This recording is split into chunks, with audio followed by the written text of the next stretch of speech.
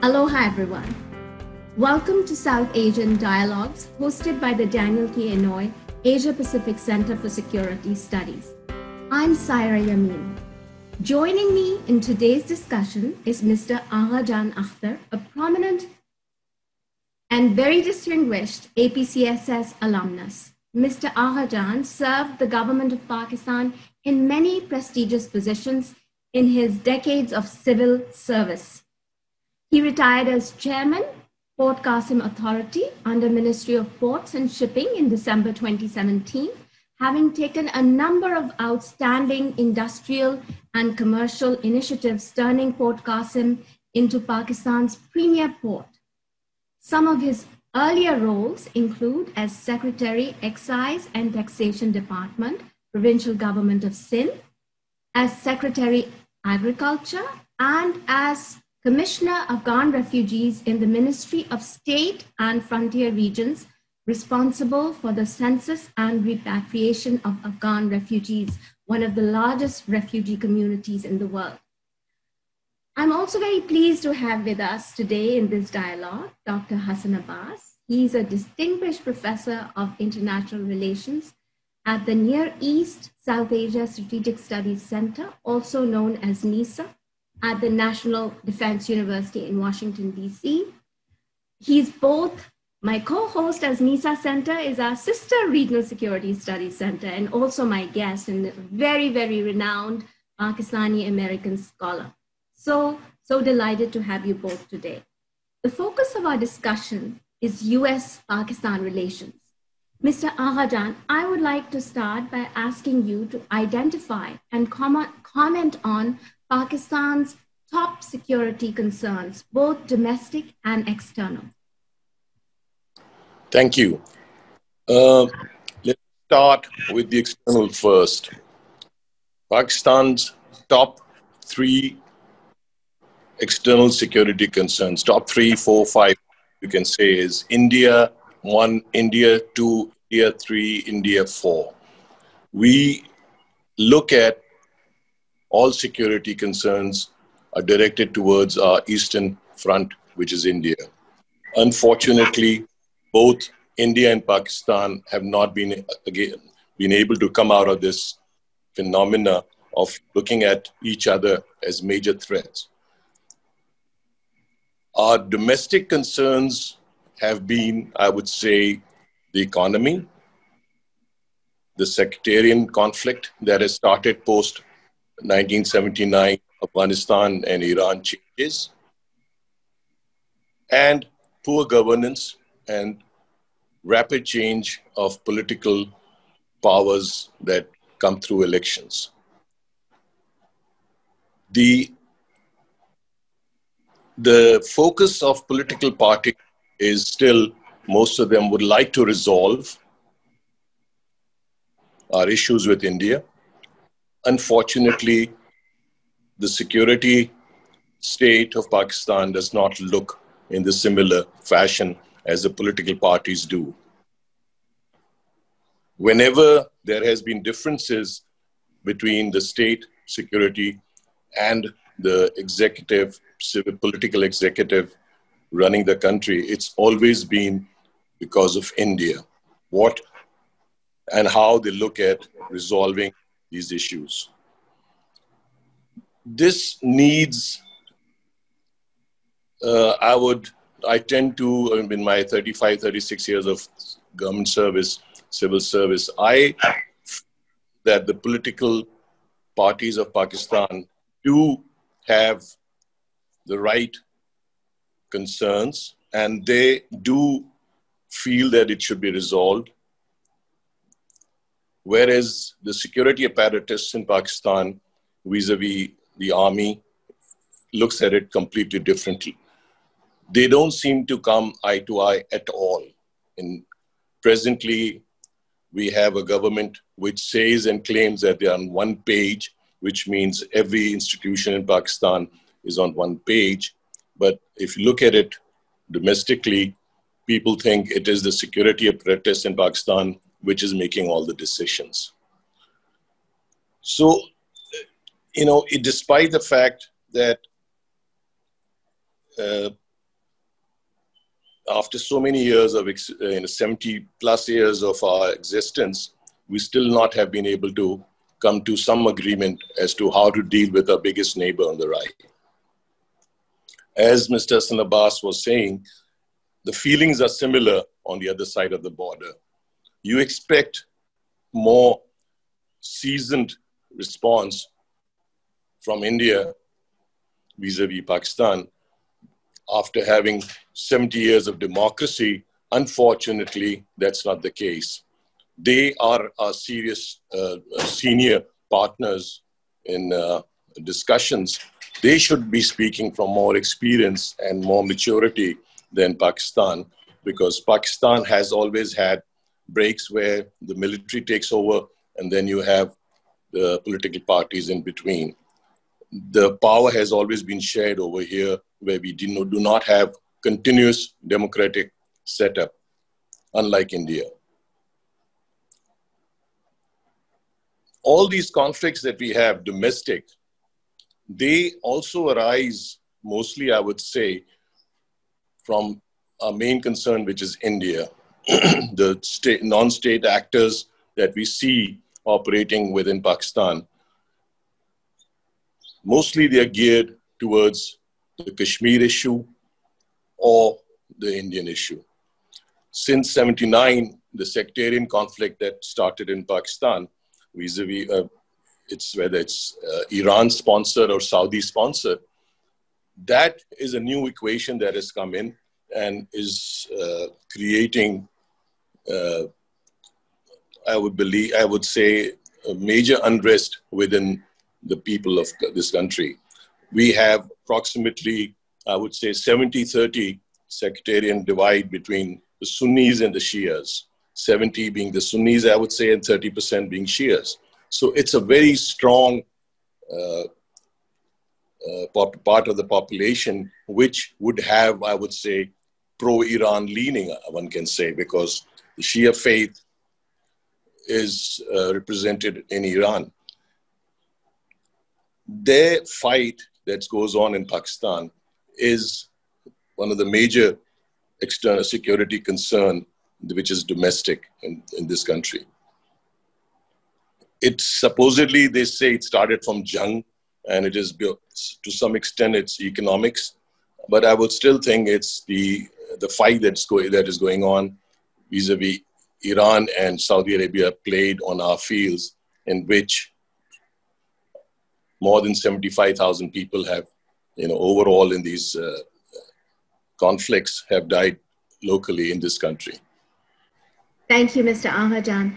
Dr. Abbas, as I was listening to Mr. Agha Jan, I was thinking about you. You are working, you're affiliated with Harvard. You're doing a lot of work on Muslim geopolitics. You're the senior advisor on a project on Shiaism and global affairs at Harvard. And I'm very, very interested to hear your views in response to what we just heard. Thank you very much. I would like to comment on two things. Again, many of these things are of course, a matter of opinion. And there's a lot of history and politics and culture which is linked to these ideas. But very briefly, and this is more in terms of our question as well, or general thoughts. As regards India, as Mr. Agha has mentioned, indeed, since the last 70 years, that's how the whole narrative or ideology was framed. Anything that is Pakistan is anti-India. Anything that is India stands opposed to Pakistan.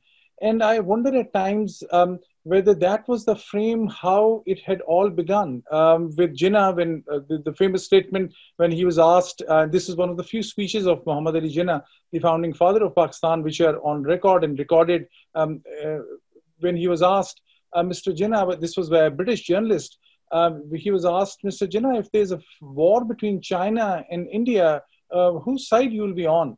And Jinnah looked at him with surprise and said, of course, we will be with India fighting China because of the linguistic, political, religious, cultural linkages.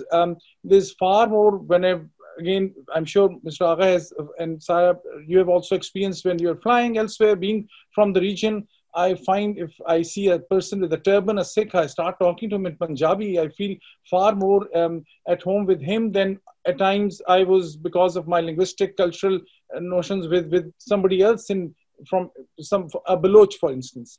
So my question also is, I wonder, and I continue to think, what over a period of time, the last 70 years, has gone and entrenched, and we know some of the issues, Kashmir and others, but still one would feel the things that bring the region culturally closer are far more stronger than politics and some of the border issues. And one feels whether the general view was, and I say this as of ethnically Punjabi, when I was in Pakistan and I would mention these things, and my friends from Sindh and Balochistan and Pashtuns will say, well, you Punjabis, because most of the military comes from Punjab, you guys are overwhelmed with India. The Punjabis and the Sindhis and the Baloch think differently. And they may not have that kind of a, inverted commas, hatred like someone else. So that was one thought I thought, if you can share whether these things you think are normal or not. On the sectarian issues, I think that is, in my understanding, one of the tragedies of the modern era in South Asia. Because historically, Pakistan and the culture of Islam in India was more Persian, more Turkish, more Central Asian. I'm thinking of this famous article from Sarush Irfani, who used to say Pakistan has mistakenly started looking at Afghanistan as its strategic depth. Pakistan's strategic depth culturally was in Iran. That was the Persian. Even today in Pakistan, as both of you know better than me, if you want to know the cultural or scholarly credentials of somebody, you would see whether they speak Persian or not. So it was beyond Shiaism. The linkage, I think, was more cultural, more historical. But you're right, from the Afghanistan crisis and especially the Islamic Revolution and the way the Iranian politics with Saudis and with the Arab and Gulfs developed, it became more sectarian. I think historical it was not. Someone can also argue that, can very respectfully differ with you on that. The Iranians, the Shias in Pakistan would argue that their leaning to Iran is a very problematic question, because there are more Shias, for instance, maybe in Iraq and the Arabs or elsewhere. I remember this has become so political, and I'll close with that. As you have said, there are probably 70% Sunnis and 30% Shias.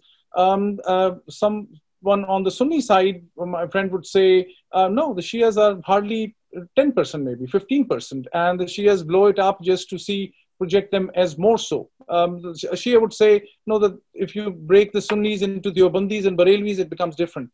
And that conversation is very problematic. I'm mentioning it because this has taken sectarian tone, which historically, apparently in Pakistan was never the case. Mixed marriages were routine. It became so sectarian, the whole narrative, whether the Pakistanis would say, the Shias would say the Pakistanis have become more Saudi or more Wahhabi because of the religious narrative. So the Iran-Saudi battle and just handing over the religious debate, saying the Shias are with Iran, the Sunnis or Wahhabis are with Saudi Arabia, has been very damaging, because Pakistani society and culture, to the best of my understanding, was far more richer and more mature than to be identified with Taliban. Like most people will say, all Pashtuns are Taliban, or all, because every Taliban is a Pashtun, which is wrong. These brackets, what do you think, putting these identities into these brackets of Shia and Sunni has become very problematic for Pakistani cohesion and for religious harmony? Just my brief thoughts. No, I was completely agree with Dr. Hassan Abbas. He's really pointed out very correctly. Unfortunately, if you look at this divide, when did it start? You trace it back to a non-political government. I mean, what I mean is, it started in Ziaul Haq's time. This entire conflict within Pakistan, Sunni, Shia, this started during those years when Ziaul Haq was running the country.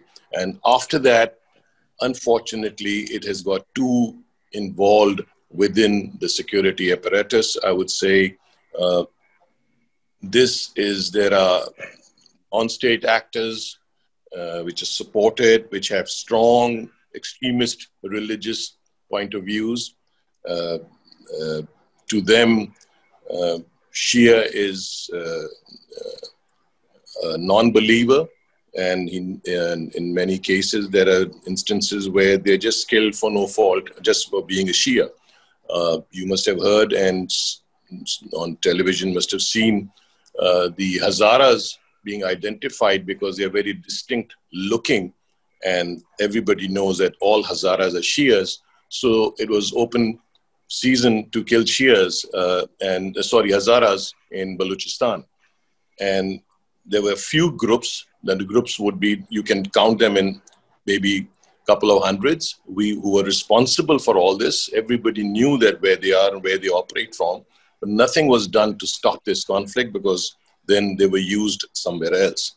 So this has created very strong issues within the country. These are the strong, serious domestic issues, which Pakistan never had till 1977.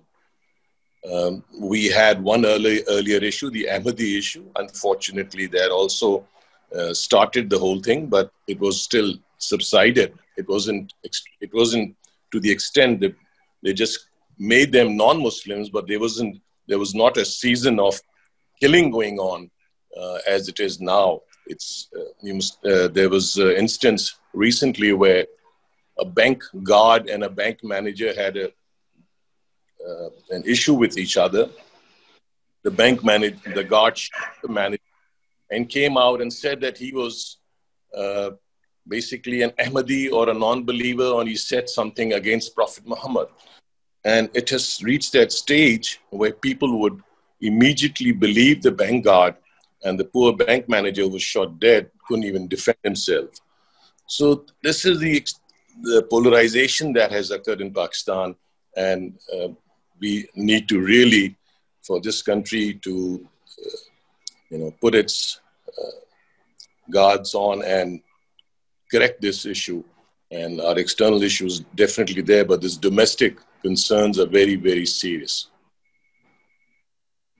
Absolutely. And thank you both for sharing your insights on some of the very, very complex domestic and external security concerns and considerations for Pakistan, the complexity of the relations with India, the complexity of local, national, sectarian politics, and the nexus with the regional geopolitics, the role of elites through Pakistan's history in perpetuating some of this sectarianism, and certainly the problem of polarization within society right now. It is really a matter of great concern.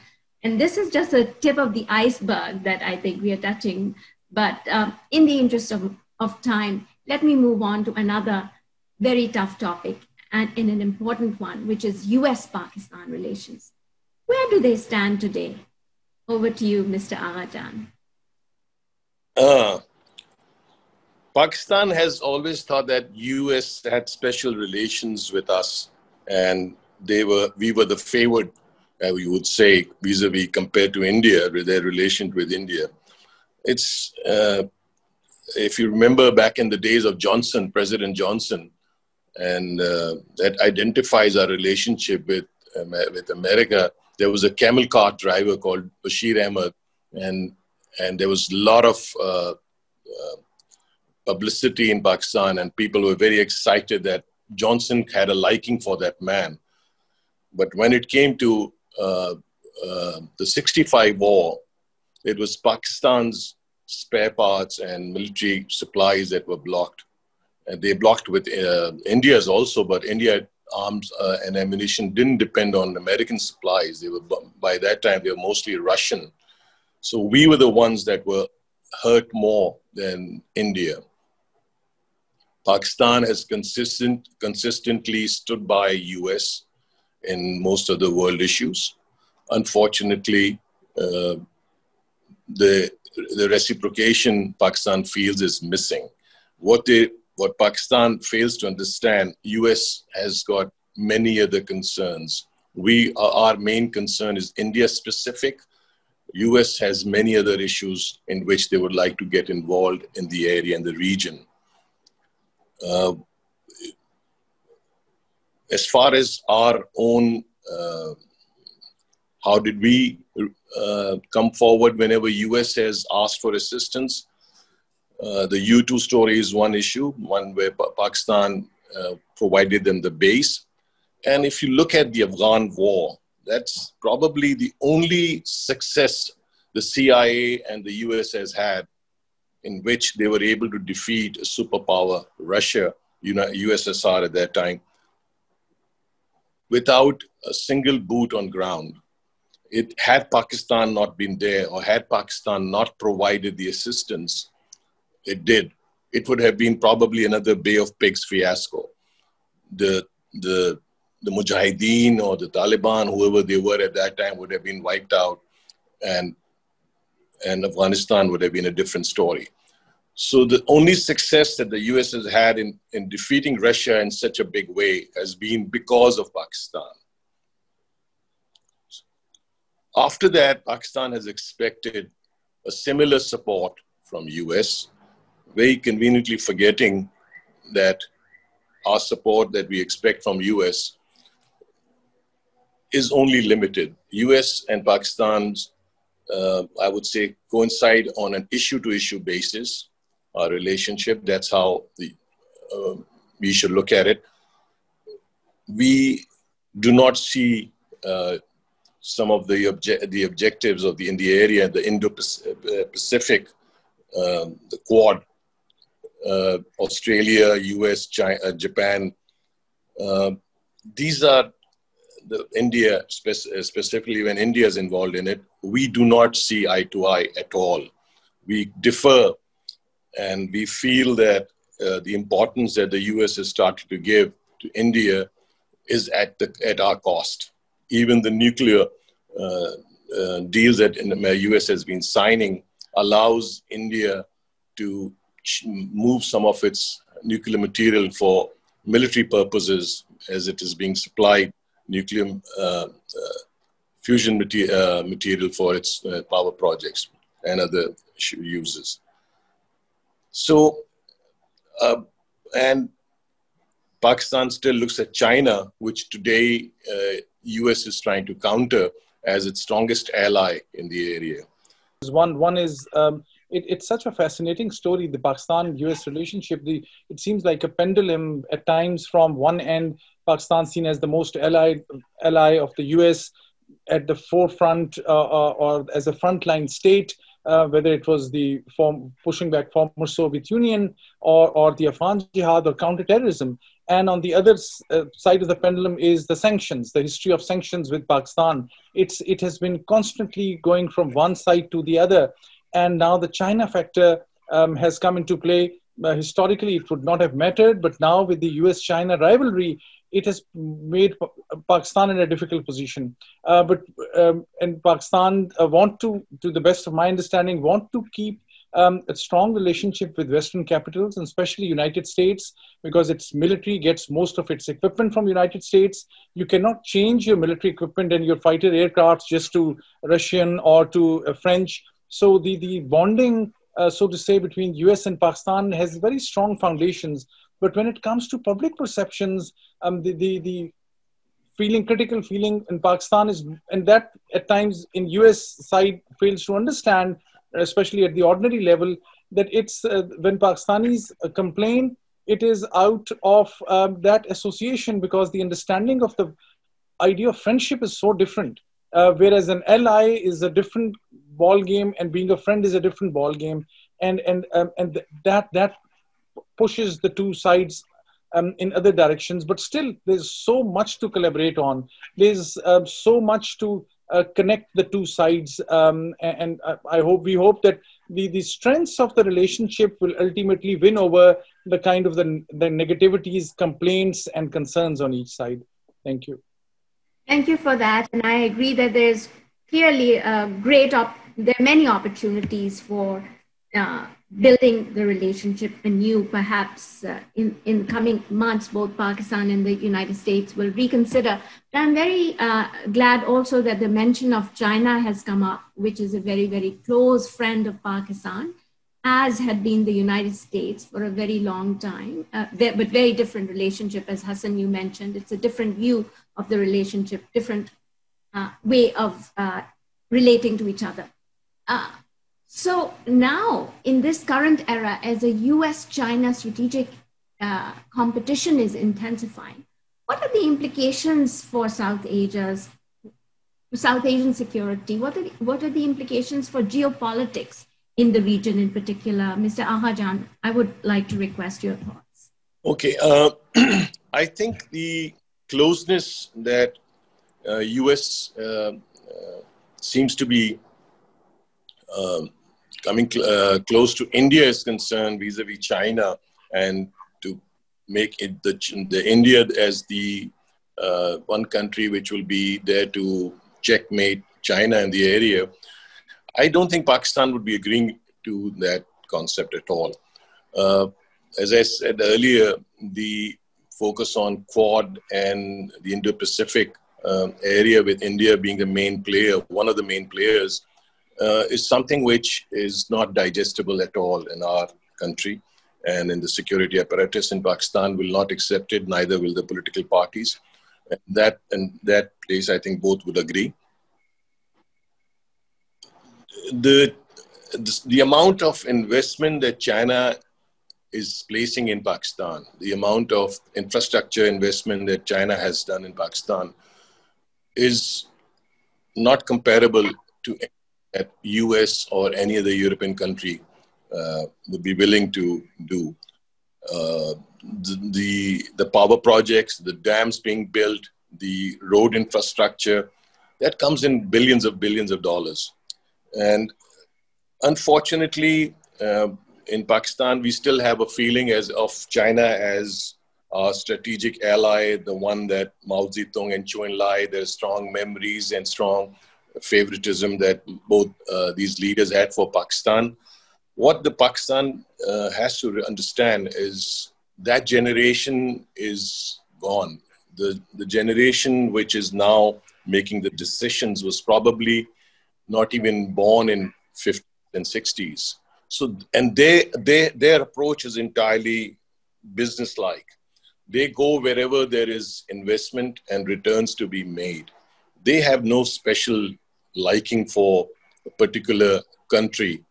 If it suits China, if it is strategically adds value to the Chinese perspective, they will go there and invest there and work there.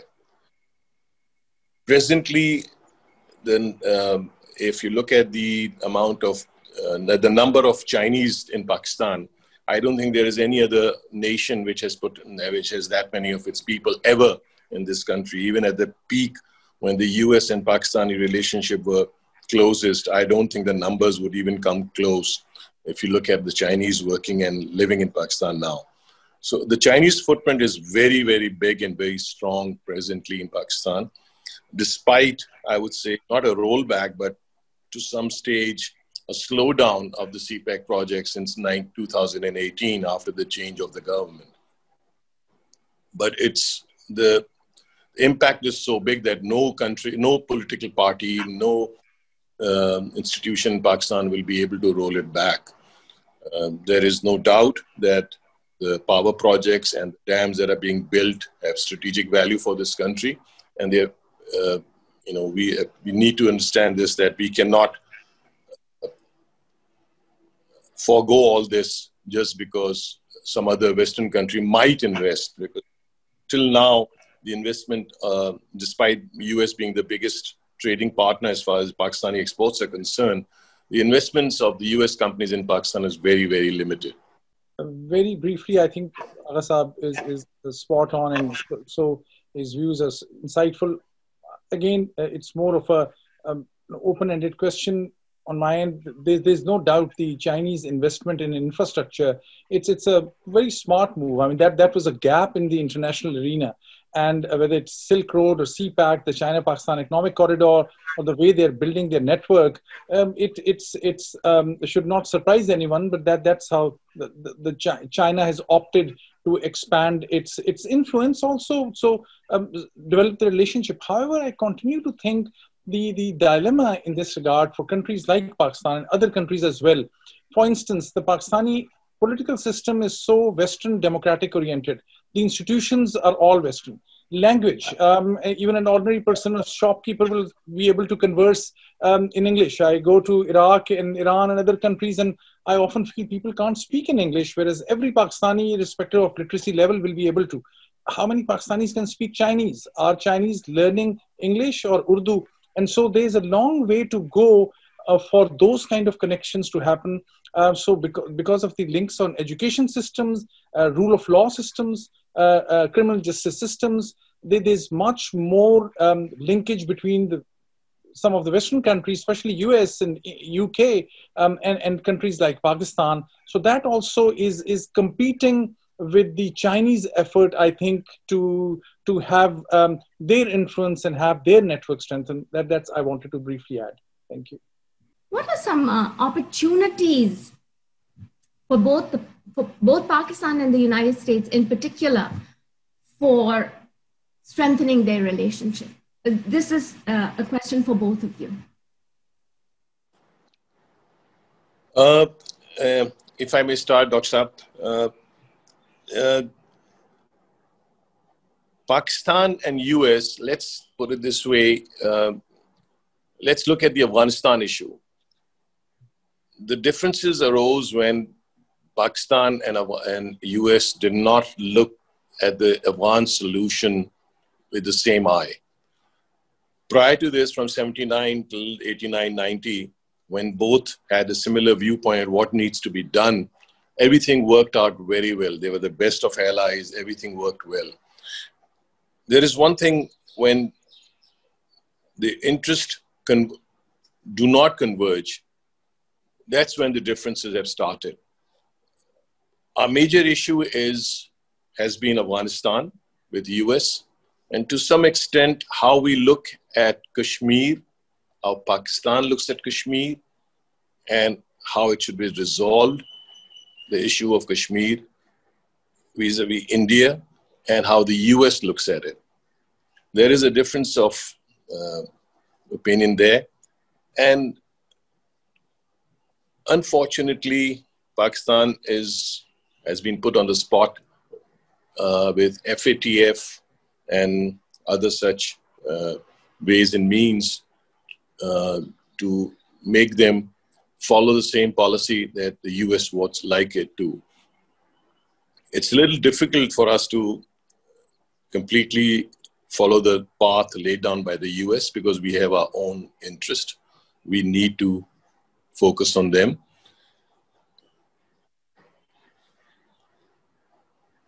US can help Pakistan, as even President Trump had said, even though I think his days are numbered now, that he would like to intervene and settle the Kashmir issue. That would be the most important thing for Pakistan, if US could play any role in that. Let's wait for the new presidency and see whether the interest converge after 20 January. And the other ways that Mr. Biden in his statement prior to the elections had given, Pakistan would be very keen to know how US would be looking at money laundering and some of the money that is stolen from Pakistan and invested in US. Most of the corruption that happens, high-level corruption that happens in Pakistan, that money is stashed up mostly in the Western countries. It doesn't go to China. Nobody goes and buys an apartment in Beijing. It's California, Canada, or London. Mr. Biden has promised that he would be looking at it more sternly and help third world countries and wherever these issues are where money is stolen, invested. You must be familiar with Papa John. So that kind of investment is something which we would like that does not happen from our aid money being pilfered or otherwise. This is this kind of equation would definitely strengthen the relationship.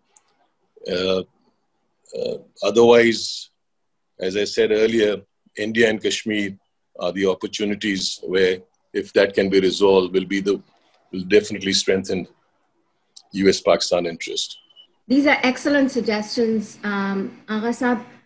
I think as far as Kashmir is concerned, my own opinion is that the United States would like to, and it has tried several times, even if I think President Trump, as you said, he was very interested. President Obama was interested. Others have also been interested, but there's always pushback from India. And because India has become so important, it's become such it's such a strong economy, it's a rising world power, that its own interests trump Pakistan. So I sometimes think it'll be very difficult for Pakistan to make the case for a country like the United States or even another to elevate this issue at an international level. What are your thoughts about this, Hassan, since you're here?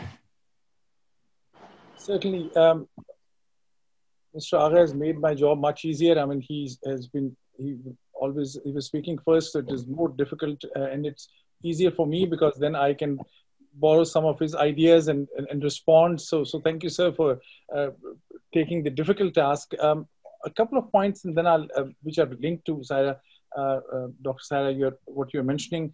On Kashmir, you're absolutely right. The international politics today is such that US can facilitate if there's willingness in both India and Pakistan. And that's the way things have moved in international arena, without India and Pakistan coming to terms with each other bilaterally in some arrangement. The West, the United Nations, everyone else can pitch in, but first and no one can force India or even Pakistan.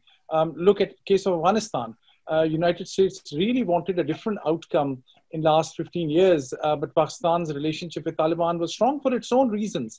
And US couldn't, despite aid, despite collaboration on counterterrorism, Pakistan could not be moved away from the way Pakistan viewed Afghanistan. So the US had its limitations when it came to Pakistan, trying to change Pakistan's policy in Afghanistan. Same, US cannot change the Indian policy unless India and Pakistan come together. This is the reality in some ways which we are faced with. On corruption also, and that if I for a moment wear my hat as a former law enforcement officer in Pakistan, and as in what I teach on policing and law enforcement, you're absolutely right. This is at an international level.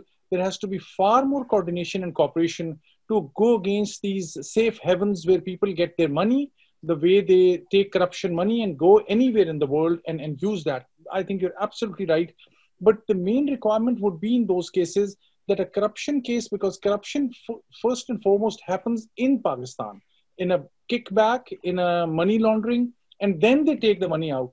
If the case is proved in a criminal justice system, in a court system in Pakistan, which is credible, then that case will allow any international power or any country to say, okay, this corrupt money is in our country. But first and foremost, if there's a credible legal system process or due process which proves the corruption case, that's why Pakistan's own anti-corruption regime has to be far more stronger for them to make those cases. And last but not the least, I think the real opportunity between US and Pakistan is going to be in the education arena. And the Fulbright scholarships, I think, are the most important feature. I say this as a teacher as well. That's where the real strength is. In this age of artificial intelligence and 5G worldview, and look at the Googles, the Apple, the Tesla, the edge that US has is through its companies in California, but also through its educational system, which provide that. And Fulbright scholarships allow the young, bright, talented Pakistanis to come And I'm so glad that that avenue is and channel is still open. Any more push towards that will strengthen Pakistan's education system and their capacity. And that, I think, should be the avenue Pakistan should be looking at. And US, I hope, will continue investing in Pakistani education. Thank you. Just to add one more, Mr. Abbas is very correct. If you remember, the Karachi IBA Institute was set up by the US. It was University of Southern California and Wharton School of Business, which set up that institute. And it has produced outstanding graduates, which have done a lot all over the world. So the education is where, yes, definitely, I agree, Mr. Dr. Hassan Abbas has put the point correctly. Well, that's very interesting. I didn't know that IBA was a product of United States assistance to Pakistan. It's a very, very prestigious institution and certainly produces some really, really good graduates that we are very proud of. So both of you have raised some very excellent points, and I'm so glad that Hassan talked about education in particular, because in addition to helping empower Pakistanis, it also gives the opportunity for the United States to engage with Pakistani civil society, and which is very important. Otherwise, you know, as long as its focus remains on engaging with the military and less so with the Pakistani civil society, it's very, very difficult to change the perceptions of Pakistanis. And I believe the Fulbright scholarship program that you mentioned, Hassan, I believe Pakistan has been the largest recipient of this support. So it's very, very generous on the part of the United States. So that's wonderful. So now I'm coming to the end of this discussion, and I have one more question for both of you. We had elections a few days ago in the United States, and we are going to have a new administration in Washington, D.C. in a couple of months. What are your recommendations, both for the United States government, the incoming government, and for the Pakistani government? How to seize the moment? There's an opportunity for re-engaging and maybe revisiting the relationship. Please share your recommendations.